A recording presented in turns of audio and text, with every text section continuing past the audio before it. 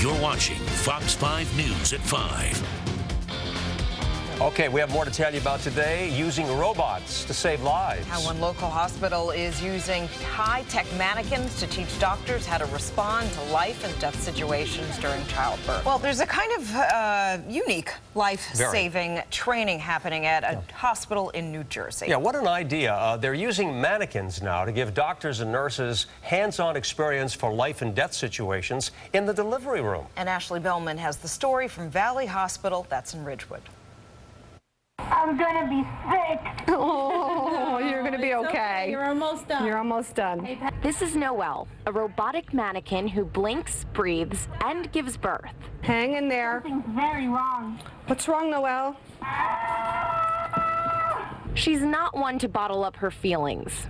And a simulation program is a new and inventive way to educate.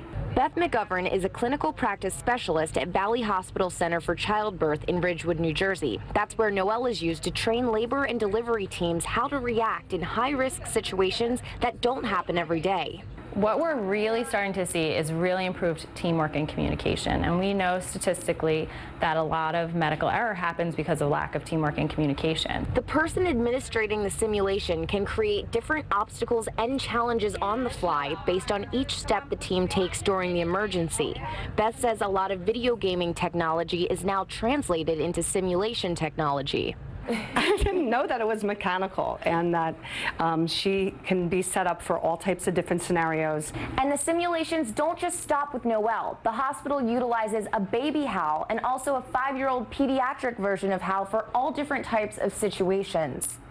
Like operations, pediatric emergencies, neonatal resuscitation, and endoscopy procedures. While some are initially rattled by the doll-like robots, staff members at the hospital say the practice courses are invaluable. I just think it's getting to be more mainstream, and there's real meat now to the research that shows that this is a great way to learn.